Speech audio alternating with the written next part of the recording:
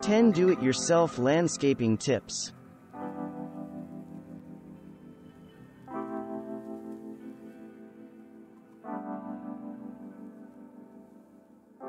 Here's a can't-miss tip for beautifying your yard. Make sure you're providing something of interest in each of the 4 seasons.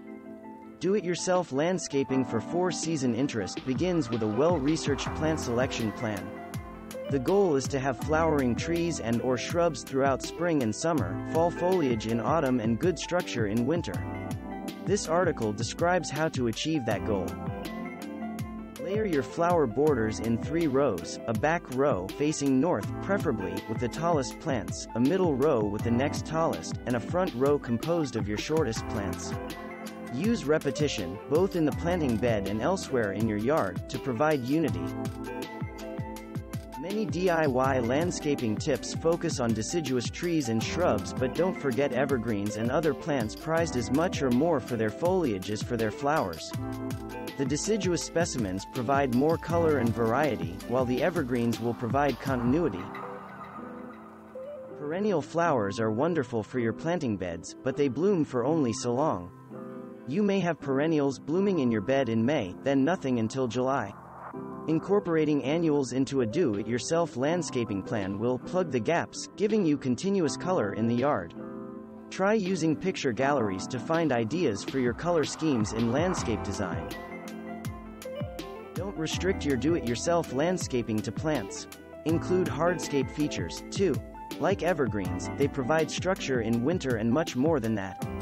Walls and fences make an essential design statement, as they frame your property. When you drive around the countryside, you might notice how much more finished the properties with fences look. Decks and arbors are other important hardscape features. Patios and decks provide transitions from indoors to outdoors.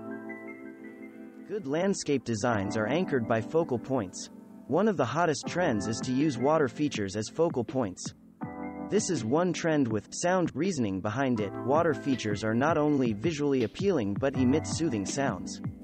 Using pre-formed rigid plastic liners, durable pumps, flexible tubing, and cheap fountains, they're also a lot easier to install than you think. Once you've experimented with ponds, you may even decide to advance to the next level: simple waterfalls.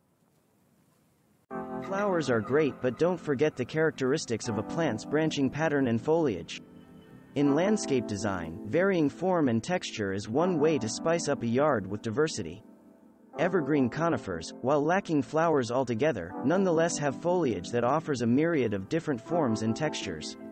While browsing these do-it-yourself landscaping tips, you'll discover many ways to enhance the beauty of your yard.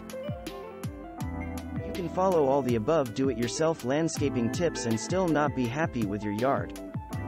Besides giving your yard a pleasing appearance, you must also be sensible in planning for its maintenance.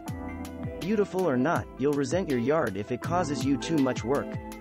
Unless you don't mind spending hours each weekend on upkeep, plan your design for low maintenance. Many novices at do-it-yourself landscaping start with high hopes in spring, only to have them dashed in summer. Why? Because the summer heat wilts all of that promising spring perkiness out of their plants. The answer?